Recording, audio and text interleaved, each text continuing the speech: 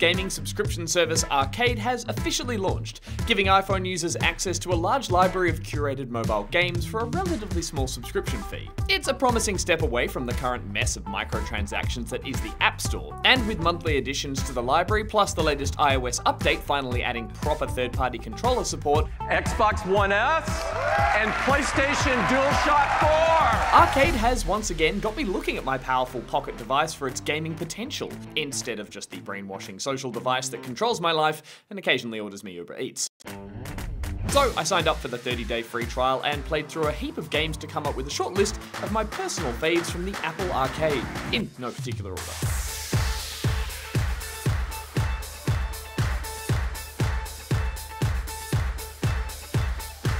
The creators of Mini Metro have taken their minimalist mass transit manager to the streets, ditching the environmentally friendly public transport for gas-guzzling cars. Tasked with connecting coloured houses to their corresponding workplaces, the game still manages to balance a calm, zen-like vibe with the inevitable panic as your city eventually grinds to a halt.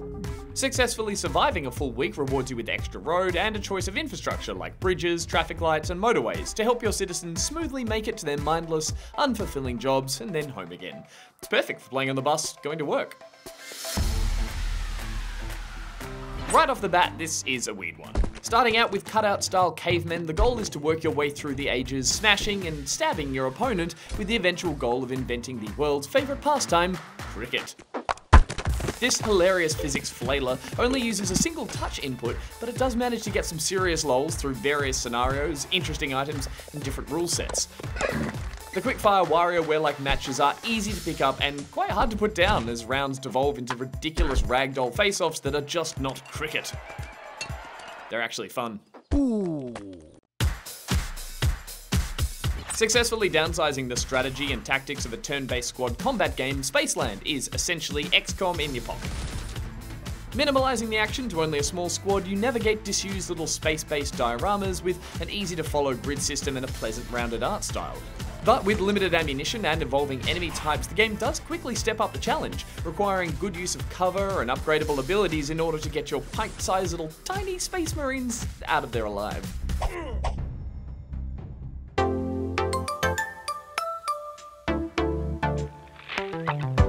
While the arcade is full of shiny, 3D, AAA-looking console games, I still have more than a soft spot for your old Match 3 style mobile classics.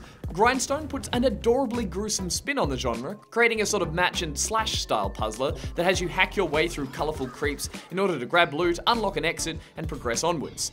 Sporting a bright Adventure Time art style that perfectly suits the game's brutal action and absurd creature design, the game achieves an unsettling level of satisfaction as you combo massive chains of attacks together through multiple species of creatures that allows you to then bring the hurt down on even tougher foes, like this poor little guy.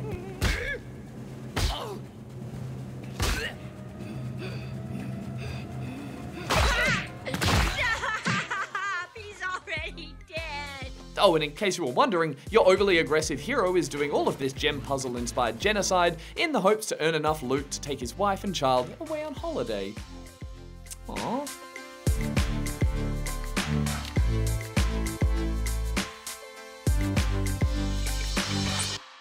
If you ever thought the rules of golf could use a bit of a shake-up, then What the Golf is the perfect way to spoil a game that already spoils a good walk. This utterly madcap take on the classic sport spirals out of control from the second hole.